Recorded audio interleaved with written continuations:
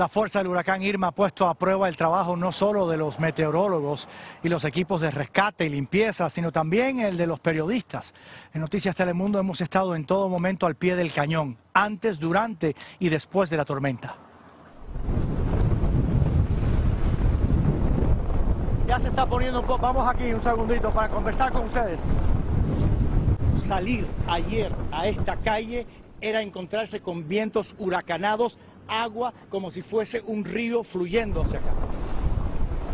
Ahora los voy a llevar para que escuchen, sientan, vean lo que es este huracán y nos vamos a trasladar hacia la bahía de Biscayne. Y cruzar por esta calle hacia la bahía fue para mí un reto personal. A veces no podía ni progresar.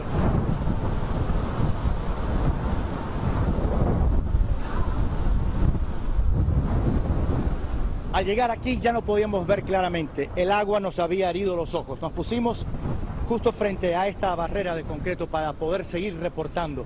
El agua, bueno, todo era extraordinariamente difícil. Aquí no se había visto nada parecido, los árboles caídos. ¡Ay! La televisión es así, hay algo aquí abajo. Vamos a parar aquí.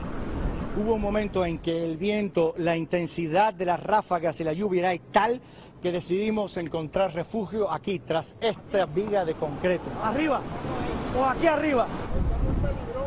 Fue aquí al llegar a la intersección. Lo único que había era la bahía y pocos edificios. Aquí, en esta esquina, hacia acá, es cuando la cosa de verdad se puso difícil y peligrosa. Les quiero mostrar, yo estoy sobre un banco, aquí en una esquina de calle. Miren ustedes ahí el rótulo, miren por dónde está el agua.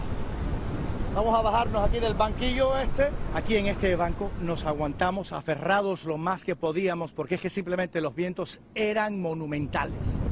Esta ya es la última calle antes de la bahía. Los más fuertes nunca tocó la isla. Sin embargo, antes de llegar aquí, Irma destruyó estructuras en la isla de Antigua, en San Martín y